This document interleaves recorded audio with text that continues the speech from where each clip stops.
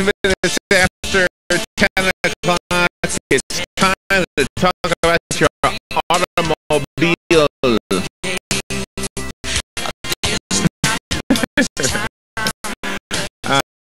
Matt Gibbs is in the studio. He's the owner of Sunrise Automotive here in Ocala, and the host of this show is called Auto Repair with Personal Care. Your questions are, what fuels this engine? How about that?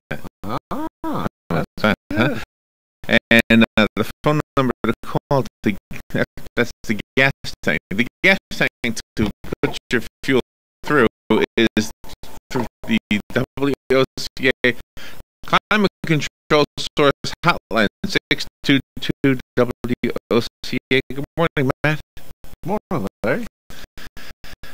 Yeah, I'm trying to make little clever statements. I thought it was like pepper my on-air experience or something. Let's do it. Let's just have fun today. Just have fun today. I mentioned on the air that I wanted to buy a Jeep, and I had a couple of people tell me, "Hey, I heard you say you want to buy a Jeep." I didn't realize so many people were concerned about the vehicle I drive before. Did you buy a Jeep? No, not yet, but it's just interesting, you know. I mean, I really do want to buy a Jeep, but sometimes it's always surprising that somebody actually hears you say something. Yeah. Does that happen for you? Oh yeah. Doing the show? Oh, people ask me, what do you drive? I drive whatever I can get in. Whatever you can get. I used to be, you know, I was brought up where, you know, it's funny, you know, you got families that are Gators, you know, families that are Seminoles, and you know, that kind of thing. And, right. And in my house, it was Chevrolet or General Motors. You know, and my dad always had a Chevy. Come to think of it. And I remember when I was in high school. No, he had a Rambler. A Rambler. Had a Rambler and then a Chevy. Yeah, well, that was a good transition right was there. Yeah. So why do people make fun of Ramblers? I've had that before, where he had a Rambler and a Rambler. Like, you know, I haven't messed. I mean, Ramblers are who made Rambler? I believe it was a Nash Rambler. I believe. Okay. And Nash was I actually, that was my first car. I had a Nash station wagon, and it blew up on coming back from Daytona spring break my junior year in high school. It was ugly. Do cars blow up in? Oh yeah. Yeah. Oh yeah. I got one. I got a real nice car down at the shop that the motor blew up. Now, what does it mean it blew up? What does that? Well, I mean, typically when we say it we were referring to the motor. Yeah, I figured that. What exactly happens in it? Well, there's all kinds of things that the one that I'm dealing with right now is spun a rod bearing. So blew up just means it's no good. Yeah, that's all it means. Okay. They can be resurrected. A lot of times they can be resurrected, but for the most part, as long as the stuff didn't blow out, if they can blow up, that's okay. But when they blow out, that's a bad thing. Just turn it out. Okay, so I have a lawnmower question for you. An engine. I'm going to replace the spark plug. Not because I need to, because it starts. But it's been like, it's got to be 10 years. So do I need it? Should I buy one? If I do they sell them anymore? And is it going to be expensive? They're probably $3 to $5 for a spark plug. That's it. Okay. But if it starts, why would you replace the spark plug? It's only got one cylinder, so if that spark plug is not working, you will know, because it won't start, because there's only one cylinder. So I won't get it. It just looks crappy. It looks ugly, like it maybe needs to be. Actually, you should probably change your spark plug. Why? When was the last time you cleaned the air filter? Oh, I do that every year. Oh, okay. I do that at the beginning of the season, which is okay. You've probably been mowing your lawn already. I haven't. Well, I just brought my tractor, my mower down to the shop and changed oil and got out the oil. So you haven't done it yet either? No, I mean, I mowed right in front of our house because we got these like weeds growing that look like little trees. So the front of my yard looks like a little forest. I have them too. So when you say clean the air filter, let me tell you what I do and tell me if I'm doing it right. I soak it with gasoline and wring it out. That's it. Yeah, that's fine. That'll do it? Yeah, but just make sure it's nice and dry before you put it back in. What'll happen if it's not? Well, if it's still wet, then then you'll need to replace that spark plug because you'll flood that cylinder with fuel. So just as long as it's nice and clean. Yeah, it usually is. So you're talking about the little foamy thing that goes around the air filter? Right. Isn't that the air filter? Well, that's the foamy thing around the air filter. Oh, okay. And then there's the air filter itself. Oh, maybe I don't know where the air filter is then. Well, when you take the air filter out, there should be a filter, and a lot of the lawnmowers use a foam wrap that goes around it. That's right. You just peel the foam off, you clean that, and you should replace filter and put, you know, and a lot of times when you buy a new filter, it comes with a new foam wrap around it. Maybe I didn't. Maybe I lost that somewhere along the way. Maybe it's just a foamy thing now. Huh.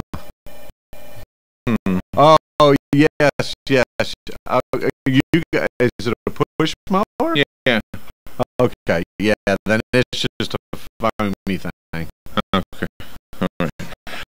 I know you don't want to talk about lawnmowers. Good morning. You're on the air. Years ago, when you went for an oil change, you know, they used to check your differential. They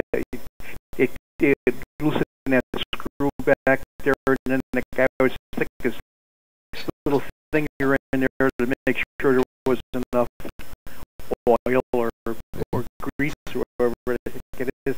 They don't. That's all sealed up nowadays on newer cars, right? No. If it's got a rear differential, you can. There's still a plug to check it with. Oh, there is. Oh yeah. Yeah. I was going to say that Rambler and those cars. Those are built by American Motors. That was just south of Milwaukee. Oh, that's right. American Motors. Yeah. I guess they were in cahoots with Studebaker in a way in the beginning, and then they phased that out, and then it was just the Ramblers and the whatnot. And I had one of those little, remember those little Metropolitans? Yes. When I was in high school, I had one of those, and it was a sweet little car, you know. Yeah. You know, it was fun to drive, and I kind of missed that car a little bit. I wish I still had it. It'd probably be worth a couple of bucks, you know. A real quick question. I know you're into racing and all that. You know what the difference between an Indianapolis type racing car and a Grand Prix? They're both races were on TV this weekend, and they look a little different, but they're basically the same. Is there much difference between those two? And if they raced them together, would one be better than the other one? You know, I've never gotten into the Indy and the GP kind of racing. Yeah. My wife just says I don't have enough time for all the racing, so yeah. I have to be kind of picky and choosy. Yeah, I would imagine the horsepower is pretty much the same in both those vehicles. I know we're on 800 horses, is it, or? Yeah, they're putting out some horsepower in these things. Yeah.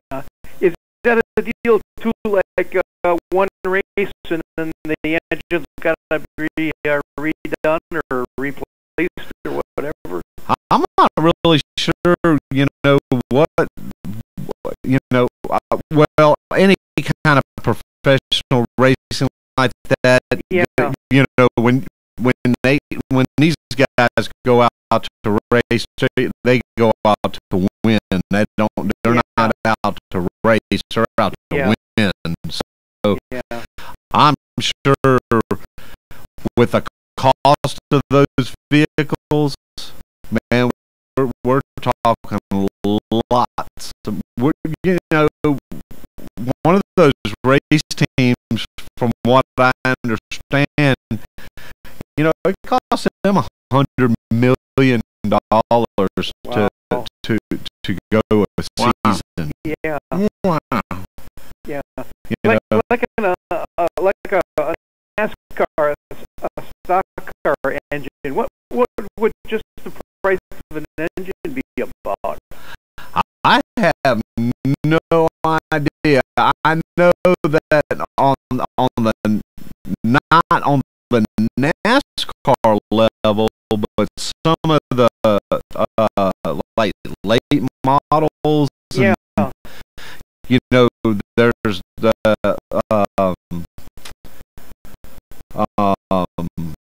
Jack Roush actually makes motors. Okay. For, you know, like late models racing and open wheel modified, and some of those motors can be, you know, $70,000-$80,000 just for a motor. Yeah. Yeah. And that's for a guy taking it over to the Ocala Speedway and racing on Saturday night. I mean, some of these guys take this stuff real serious, and they do. A lot of those kind of guys, they travel the country and they race. Yeah. Well, racing at that level, you know, they're not long races and stuff. I would imagine an engine would hold up much longer, you know. Yeah, they'll you know, they'll go through quite a bit of racing, but yeah, you know, if you win a race in some of these big money races, yeah, well, if you won the race, you're getting torn down. So they're tearing your motor down. Okay. Before you go home to make sure you didn't cheat. And yeah. Oh, really? now you got to put the thing all back together again. You know, I mean, now, oh, you know wow. what I'm saying? That's crazy. It's crazy. Yeah. Okay. Well, thanks a lot. Nice talking to you. Same here. You bet. Bye now. Man, make sure you didn't cheat. And that's just part of the course. That's what they do all the time. Well, I mean, even when we race, even when Joey started racing the karting, if we won a race at the kart, you go through tech.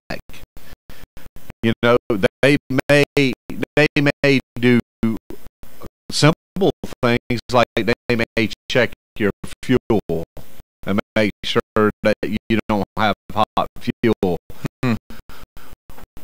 They may tell you, hey, we're tearing the motor down. We're checking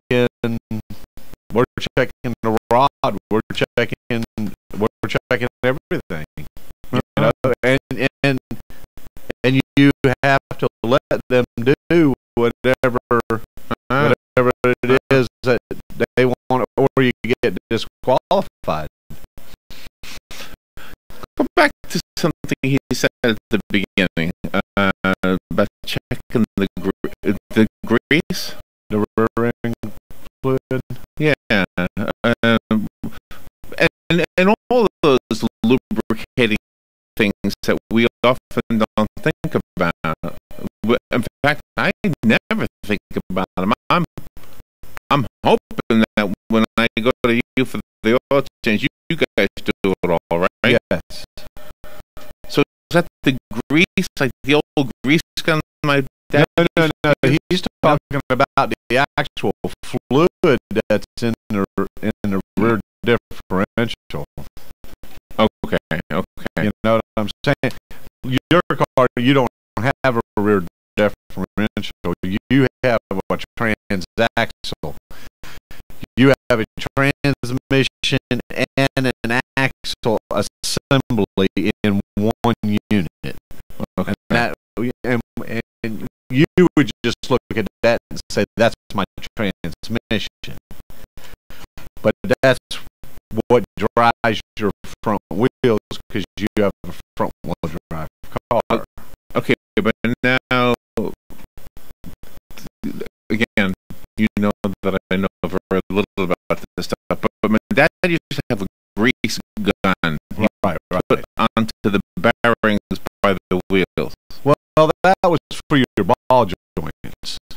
Did you do that? Upper, lower. Well, a lot of the cars today, they come from the factory without grease fittings. Because you don't grease them. You don't need to. Well, it's not that you don't need to. I guess, somewhere down the line, it's like everything else. It all comes down to money, and somewhere down the line, they just said, you know what, we're going to pack them from the factory with grease, and it should last their estimated time of this part's life is well beyond the warranty issue. Okay. Wow.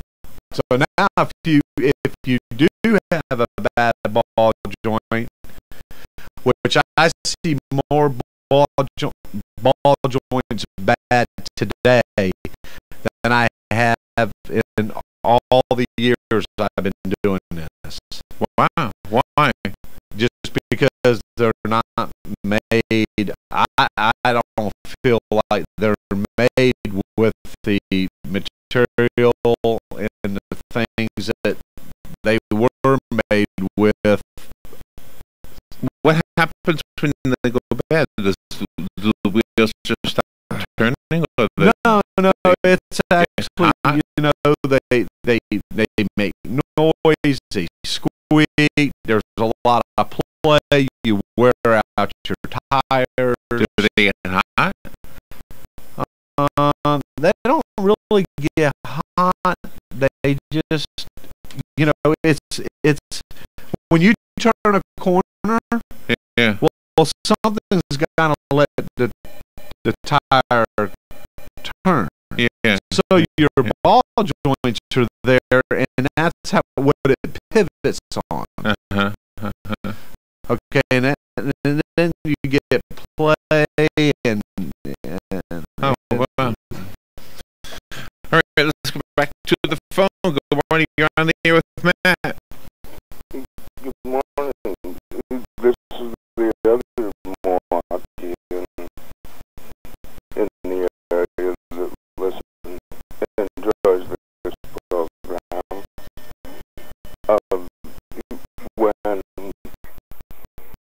When Rambler became AMC, they launched a car called the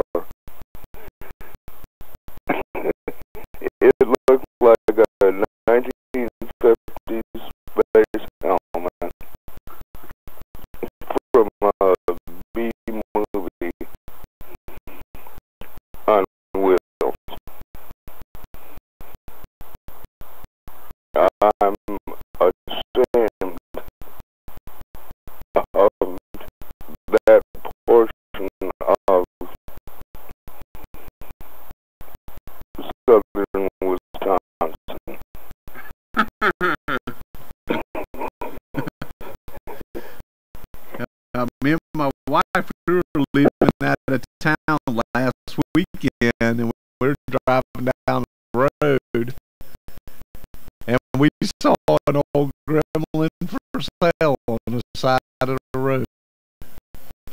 I said to my wife, I said, who's going to buy that? Who's going to buy that? Somebody might buy it. Somebody will buy it. You know why? Because there's a butt for every seat.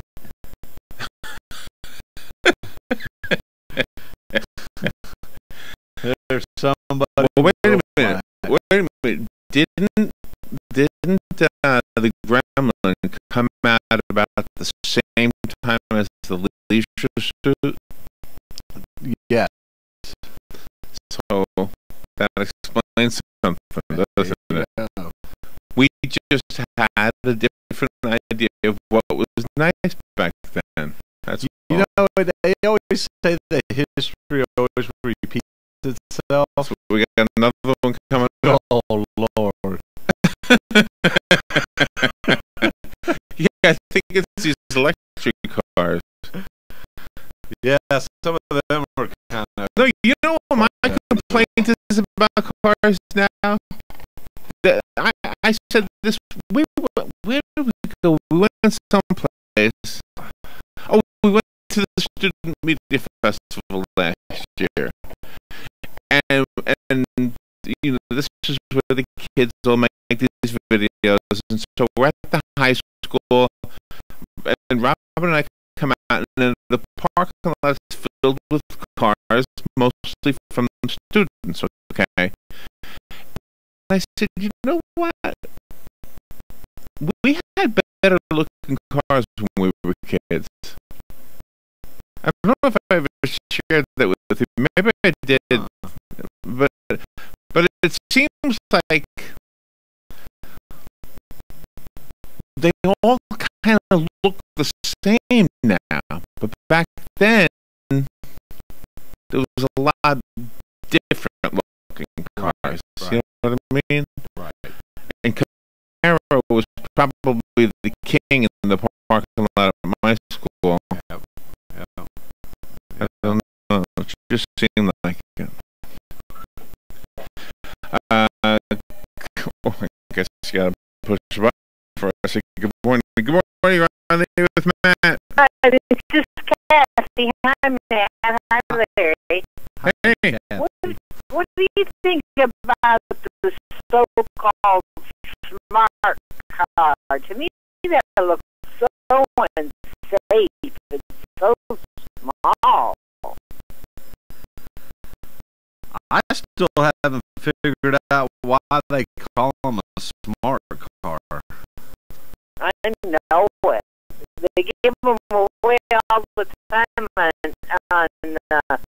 prices right, too.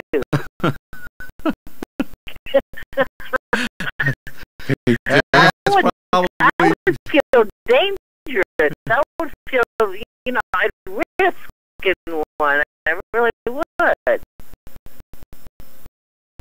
I guess it'd be okay if you were just puddle jumping around town or something. It's not appealing to me at all. Speaking of ugly cars, you were talking. That's the ugly one. The Edsel, the Studebaker, and the Buggets first until people got used to it. Huh. Okay, that's just my opinion. I've been posting old pictures from my mom's photo thing, and I'm going to find a couple of old cars in just a second. I'll share them with you. Okay. And you can tell me what they are. I won't know. Yeah, you will. No, I won't. You sure? Yeah. not an old car person. You don't know that kind of stuff, huh? No. It's funny how, some of these guys that I have a friend that can look at a car and he can tell you what day of the week it was made, where it was made, what the interior was supposed to be like. It just blows my mind that he has that kind of knowledge. And I just never, when I got into the business, I got into a situation where, these are people's cars that have to pick up their children, and from that moment on, I can go back into the early 80s, and I can just look at things, and I know what it came with from the factory, and I know what it was equipped with, but beyond that,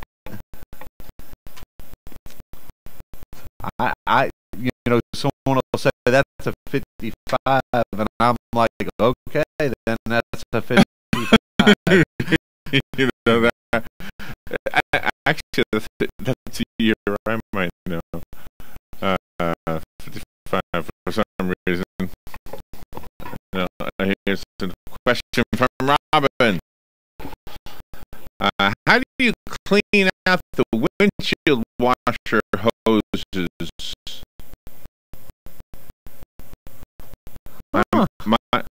It says my mom has pollen built up in there, and now when the water sprays, the pollen comes out and the window stays messy. There's pollen in the window washer? Yeah, there's. Oh, wow. Well, we can take the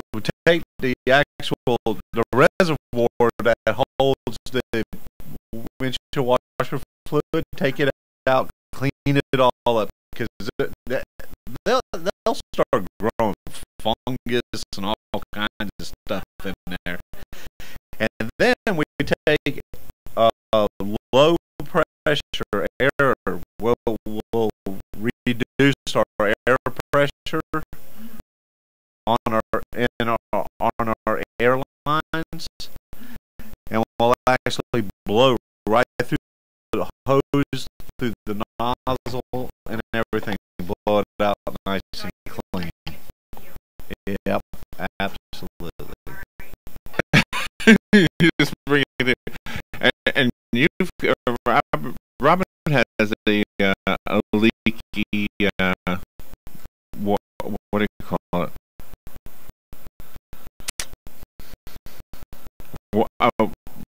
Window washer. All right, let me show you this old car. This is something I was showing online. You can go to everywhere. You can go to my Facebook page. I hate the way these monitors are now. I don't know why they're so tight to the. See that old car? Yeah. That was in your family? Yeah. Wow. What is it? I don't know what it is. It looks like it has wood wheels.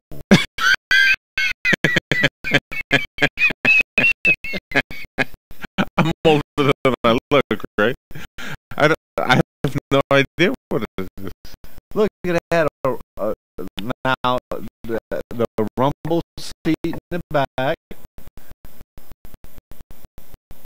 I have. Yeah, see where it says the name pointing down? That's my mom. It's pointing to my mom when she was a little girl. Wow.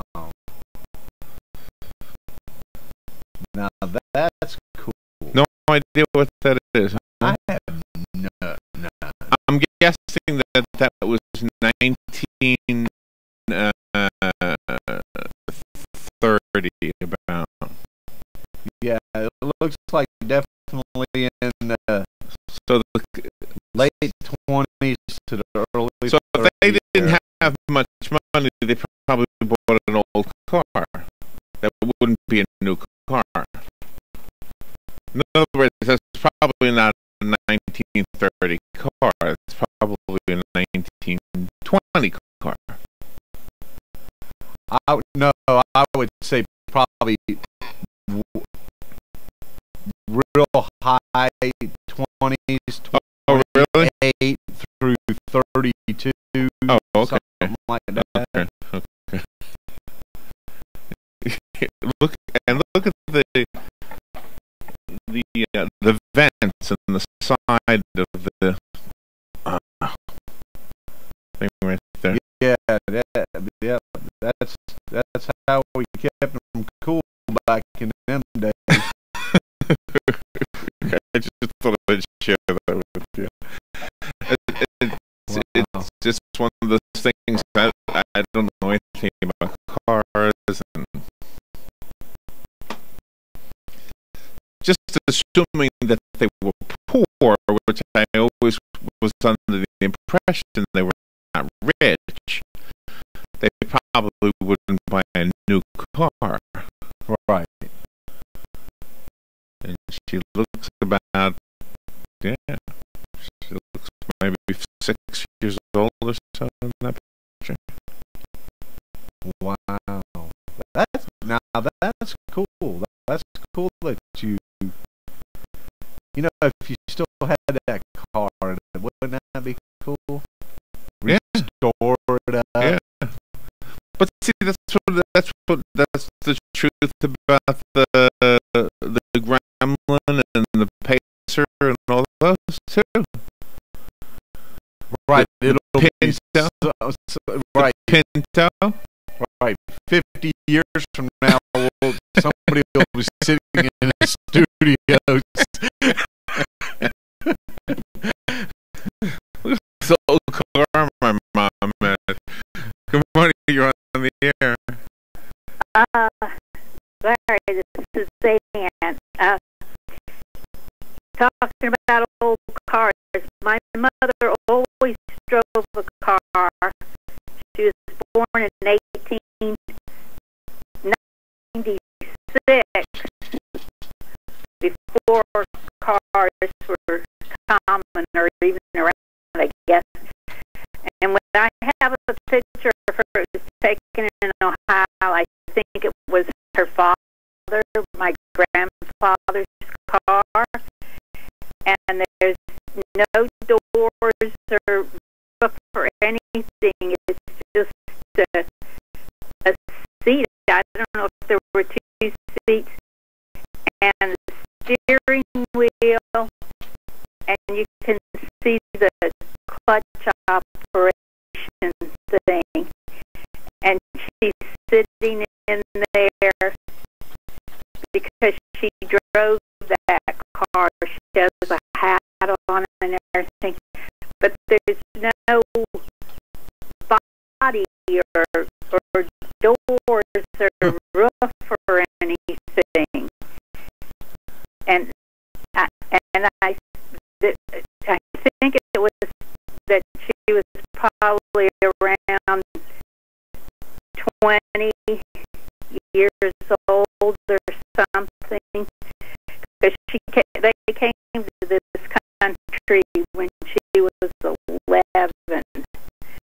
But anyway, I have a picture of her in this really old car, and she's all dressed with a hat on and everything, because they used to wear all that stuff when they drove. Well, I wonder if that was back in the era of, like, you know, what Larry showed us was a car. That might have been a horseless carriage. Yes, I'm sure it was, because my grandfather did ride a horse and everything when they came to this country.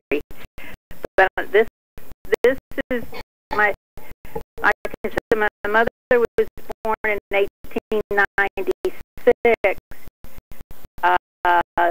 She married my father in 1921, and I would say this is either prior to that, because she came to Florida before she was married. She met my father in Miami, but she's definitely a grown woman, early 20s, I would say. And so I would say this is before 1921, or maybe just around that time. And I guess it looks like there's only room for one person, so it must have been just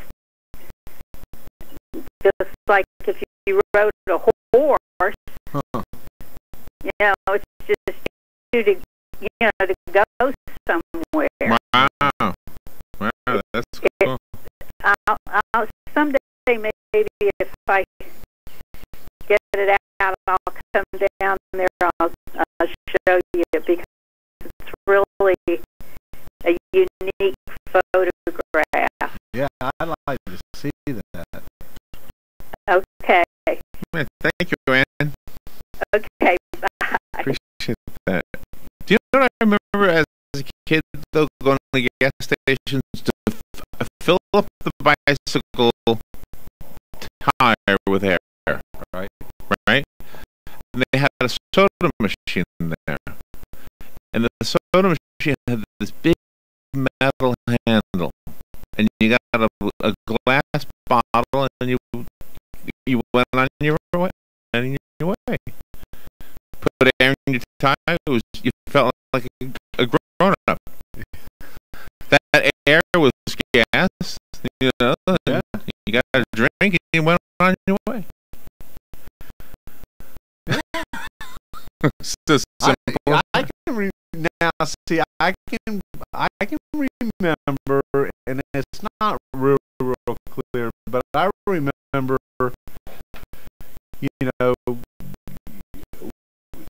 it really wasn't a gas station, but going to the Jiffy store, and you come over there as a kid, we'd ride our bikes and get air and get, you know, like a Pepsi or an RC, a bag of peanuts, and then, you know, and the bottle was worth. I mean, we would ride all the way home, drink and ride all the way back to get our 10 cents for the bottle. Yeah, right. Yeah, I remember those things. Yeah. And the tube, they still have the hose. They don't have the hoses on that ring the bell. No. Anymore. No. I used to. Because nobody comes out anymore. You do it yourself. Yeah, that's true. That's why. Well, I you know, when I was in high school, I worked at a full service gas station where we went out and we washed the windows and checked the oil and checked the air in the tires, and we did all that. Do you know in New Jersey, it's against the law to pump your own gas? Right. So they must still have same thing going as we remember. Right. It must be. Right. That's right. They must still have full service. So here's another little car, and now that's my uncle's first car. It says on the bottom there. My mom wrote on there, and one of our listeners actually put. She knows more about cars than I do. Says it looks like a 1937 Hudson Terraplane. Hudson Terraplane. So, you ever heard of that before? I've heard of Hudson, but not A Hudson Terraplane. Look at those fenders. I know. There's more metal in that in the left rear fender than there is most cars today. Looking back at cars today, we went from the Rambler to the Gremlin, the Pinto. How about the Corvair? That was another one that had a bad reputation, didn't it? Actually, the Corvair was a pretty cool car. It just had a terrible motor. Terrible motor. And what was the problem with that? It was going on fire or something? Oil leaking, air-cooled piece of junk. And now there's some guys out there that, love Corvairs, and I have a buddy of mine who must have 50 of them. Really? Yeah. And he just loves his Corvair. And Vega, Vega was another one. You buy a Vega, you better keep a gallon of oil in the car at all. I remember my brother had a Vega. I remember that. Yeah. I think that was his first car, as a matter of fact. My brother. And just look at, you look at those pictures online and see where we were, and that wasn't that many years ago. No. You know what I'm saying? It really wasn't. In the scheme of things, look where cars have come in not that many years. Well, had fun talking cars with you. And we always do. Where are you? We gotta go get our. What when you get your oil change? What actually do you do? You change your oil. You change the other fluids. What are the other fluids? Well, we don't change the other fluids. We change the oil. Okay. We replace the oil filter. We check all the other fluids. The washer fluid, the coolant, the brake fluid, power steering fluid. We check all those. Transmission fluid. We check them. Unlike a lot of our competitors, they'll, if they add coolant, they charge you $1.50 for this and $2 for that.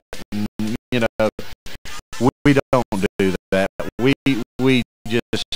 do it. It's just part of who we are. We check the air and the tires. We check all your lights. Make sure your backup lights, and you know those backup lights, you don't get to see them very often. Right.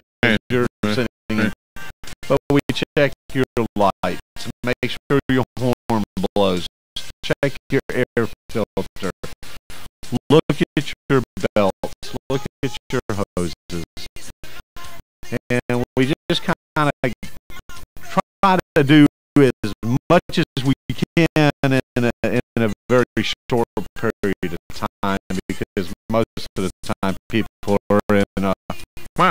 All for the price of an oil change. all for the price, and on top of that, we're using a very high quality oil.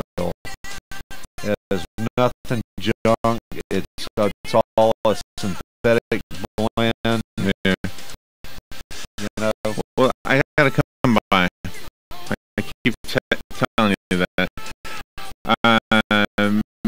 And you are at 1800 Northwest 10th Street. that's right here in Ocala. And your phone number?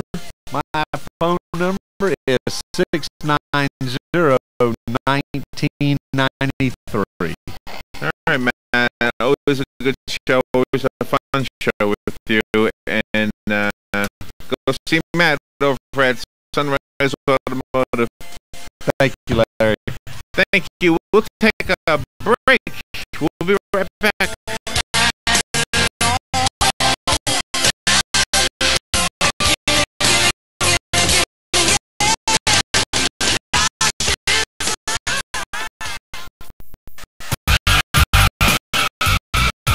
Why are so many Florida residents racing to the Walt Disney World theme parks to rediscover their all-time favorite classic attractions and explore what's new?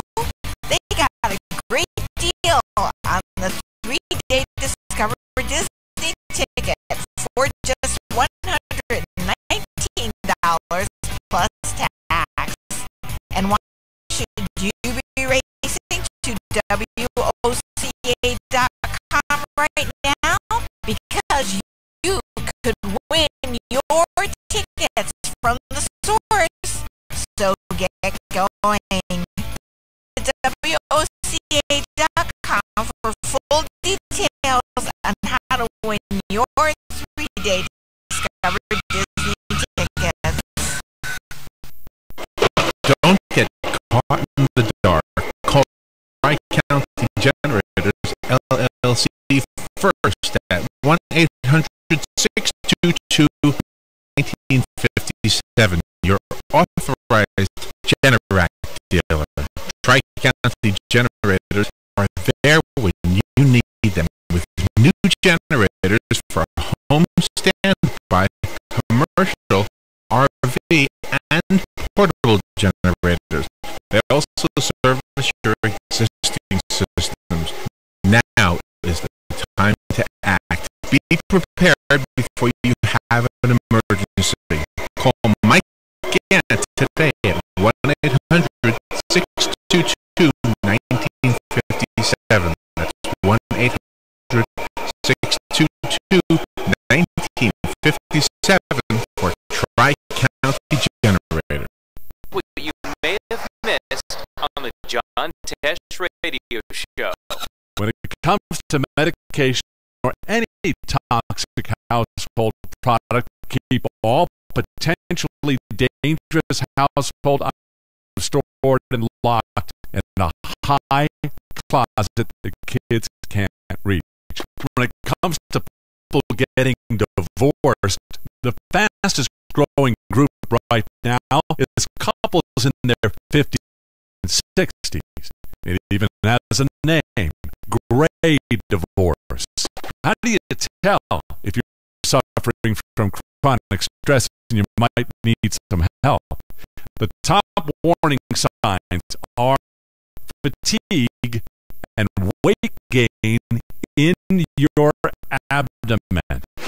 Intelligence for your life. Don't miss this stuff. If there's all year long. You don't want to miss. It's Goss and Son Jewelers $1 million diamond and restyle event and sale for 3 days only. Thursday, April 25th, Friday, April 26th, and Saturday, April 27th from 10 a.m. to 5:30 p.m. each day. The Diamond and Restyle event and sale at Goss and Son Jewelers will feature a special selection of diamonds in all shapes and sizes. Princess, round, marquise, and radiant cuts. Plus 12 months interest-free. Ask for details. Save on Corey and Scott Sterling.